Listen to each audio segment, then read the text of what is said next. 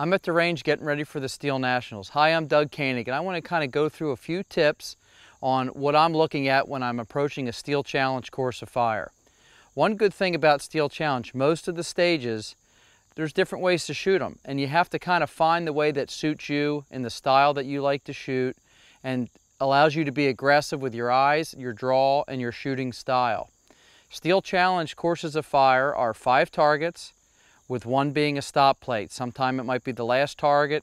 They're always designated typically in the match with a black or a red post, something a little different so you know which one is the stop plate. Some shooters, one of the styles might be on the draw. They may want to start with the easiest, closest target. Okay, now that may be determined by the distance, the size of the target, or the proximity to other targets. Other shooters, their style may lend towards starting on a more difficult, a little bit slower first shot, and then maybe working the speed up throughout the stage. The stage behind me here is Roundabout, and really there's a few different ways to shoot it, but there's 3 popular ways to shoot this stage. The first one is, a lot of shooters will start on the far back left target. They'll shoot back left, they'll come close left, they'll jump across close right, back right, and then into the stop plate. That's one way. Okay, the other way, they'll go back left, close left, far right, close right, stop plate. Okay, then the kind of odd way, I should say, the way Max Michel likes to shoot it, he likes to start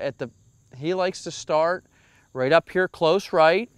He goes close right, then he goes far, far, close, stop plate. Okay, that style, I've tried it in practice. It's a very difficult way for me to go. I like to shoot it. I kind of go back and forth. I'll either start left, close, far, close, stop, or I'll what I call around the horn. Far, close, close, far, stop. To me, it depends on the year. I've shot it both ways in the match. It just kind of goes by how I feel that particular day. Let's do some shooting.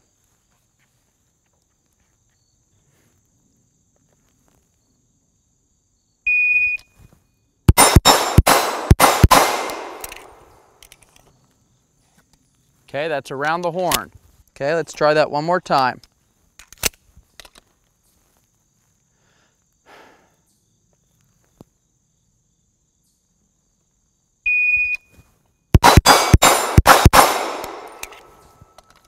Okay, now this time I'm going to go far, close, stop plate. Just to show you what it looks like. That was a 261.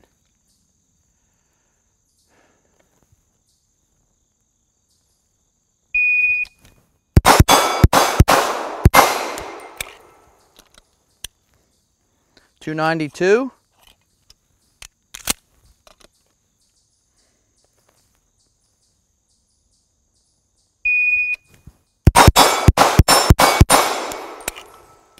Okay, that was with an extra shot. I went back, close, back, close. I had missed the back target, went back to make it up.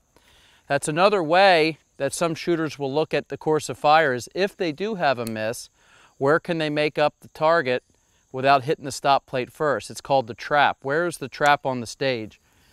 A lot of shooters, if you go around the horn, the fear is if they miss the back target, they'll hit the stop plate before they realize or recognize that they missed it. Okay, let's try that one more time.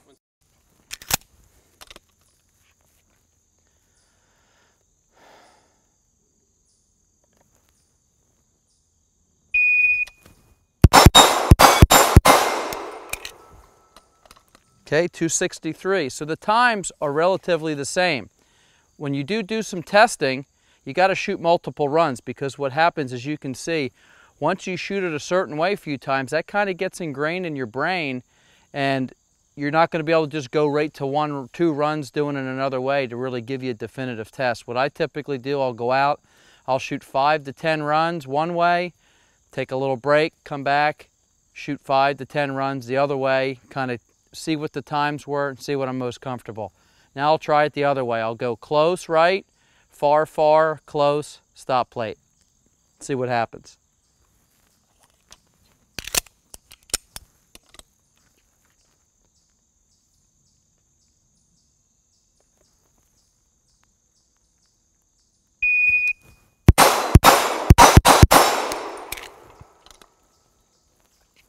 That was a 261, identical times. All three ways were the same time, but for me it just felt very uncomfortable. It makes me push the first shot faster than I really am comfortable doing.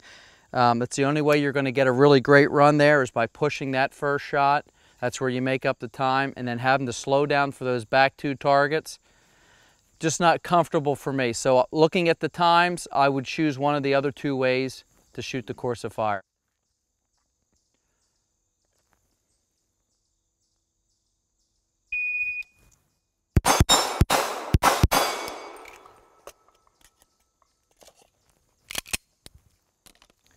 That's Roundabout from the Steel Challenge.